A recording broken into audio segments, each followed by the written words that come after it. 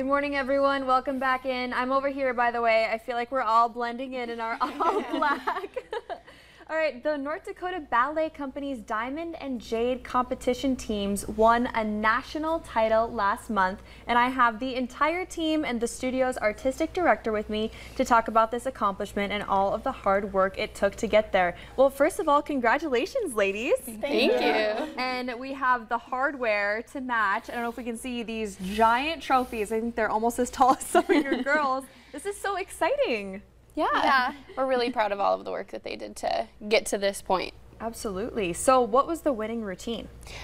So we had our runner-up routine, which was called Disconnected. It was our diamond team. It was kind of our little bit of a goodbye to Miss Adele, who's our graduating senior. Aww. So that dance ended in tears almost every time they did it. Yeah. But it added so much to the piece too. So that was actually the runner-up. So they scored second, and then Into the Dark, which was all of these ladies up here. We have the entire, both of our teams, Jades and Diamonds.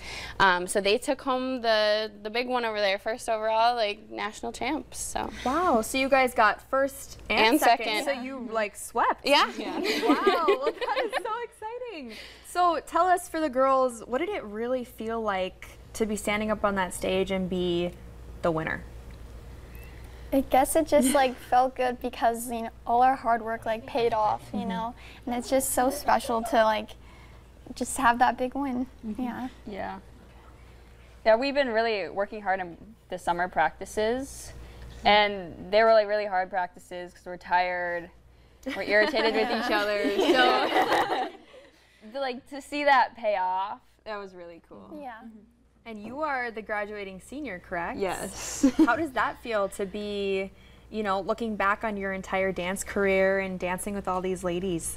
It was so fun, like just to like go out with a bang almost and like dance with you guys. It was so special. I loved it. Yeah. Definitely. So this is kind of for the whole group. How long have you guys all been dancing? A lot of us since we were like pretty young. Yeah. About 4. Yeah, they're between the ages of like 13 and 18. So for most of them, it's, you know, 12, 13 years that they've been dancing. So yeah, definitely. Well, that is so exciting. So where did the national competition take place? They were in Duluth. Okay. So they actually competed in regional competitions in the Grand Forks, Fargo, Minneapolis, and Duluth areas. And so then their nationals this year was in Duluth. Exciting. That is so much fun. Oh my goodness. So how many hours a week did you guys train for this?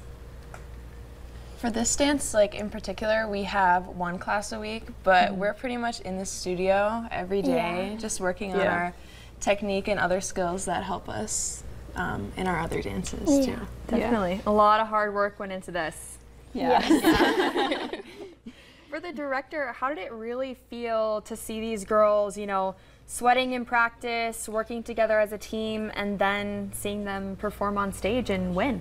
Well, it was actually really amazing. So I'm the artistic director, so I see and I work with every single one of these dancers in their like technique classes. But our actual competition director, Natalie Cook, she wasn't able to be here today. So she's the one who really put in all the blood, sweat, and tears and all the choreography for that. But I got to be at home, and it was amazing to watch everything on the live stream because they really are, they're not just dancers, they're artists. And getting to see them on stage and getting to see that win and knowing the amount of time and energy it took, and then to see them win, I was in my living room jumping up and down and screaming, so it's amazing. I bet everyone was so excited. Were there some tears shed? Yeah. Once you had that trophy in your hand, I bet it was just happy tears. Well, that is so exciting, ladies. So you guys are from ND Ballet Company.